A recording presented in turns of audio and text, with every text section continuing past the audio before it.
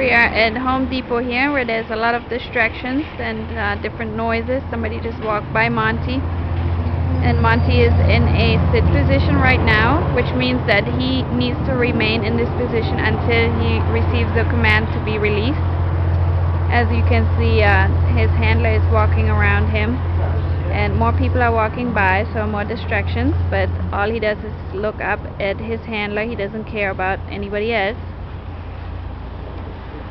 He's getting a reward for being so good. And there are more people coming. He couldn't care less.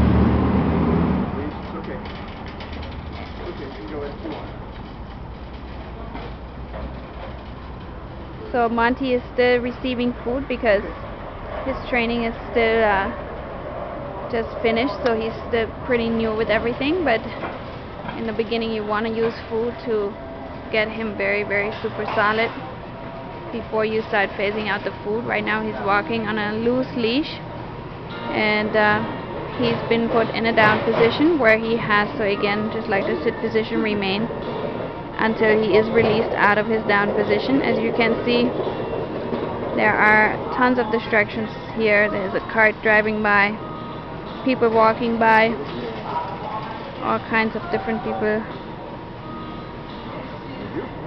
And Monty still remains in a down position. Oh, what a good boy.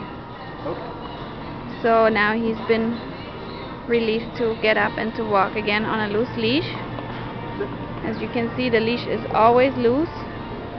He's doing consecutive sits right now, which you can do for him to be more focused and to calm him down in case he starts not minding you.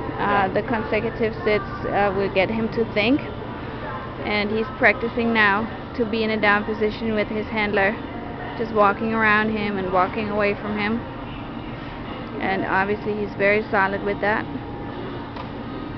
And he was just petted as a reward, so you don't have to use food every time, even though you should in the beginning, because he's not used to being handled by you.